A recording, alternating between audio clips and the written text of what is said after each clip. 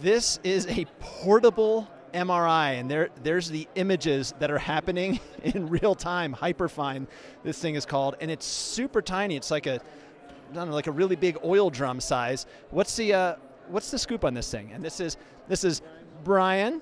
I'm a clinical scientist with Hyperfine. So at Hyperfine, we've existed for 5 years. This is our public launch. And over that time, they've been redesigning an MRI system from the ground up. So everything is self-contained in what you're seeing on the video. All the electronics are contained below. It just needs a normal power outlet, no special power requirements. Is a permanent magnet, low field magnet, doesn't need cryogens or liquid cooling, so very low cost of maintenance. It doesn't need a special room. Like a normal MRI, we have technology that removes all the interferences.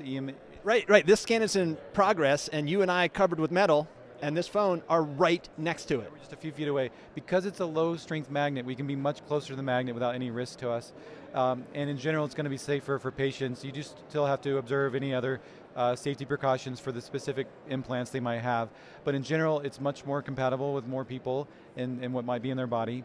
The trade-off is that our images are not as high spatial resolution as others. There we go. There's some images going on right there, super close-ups. And I just point out, that's only halfway through that scan, so as it completes, that real-time reconstruction will get crisper and crisper and show you better quality images. If you were to look at our slide over here, you're seeing our images compared to high field.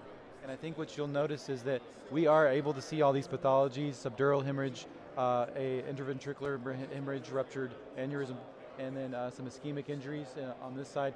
Here are the high field images from 3 Tesla of those same patients, and the high field images are higher resolution, but we see the same things. And what's one of these puppies go for? We are pending 510K clearance, so we can't discuss price, but what we're able to tell people is think on the order of a cart-based ultrasound system of that magnitude. Much cheaper than you would think, and we are pending clearance, should have clearance sometime in early 2020.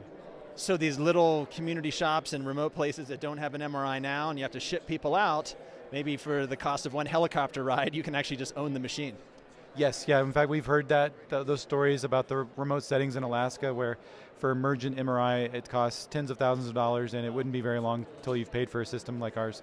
We want to support places that have limited access to MRI. We really want to take MRI any place, anytime, anywhere to those people who need it, where they need it, instead of having them to come to the machine itself. I'm just going to show you. We got things happening here. All right. I'm going to show you some of where our 510K clearance is for the brain, but we've also done babies as young as 3 months, foot ankle. There's a diabetic foot ulcer there.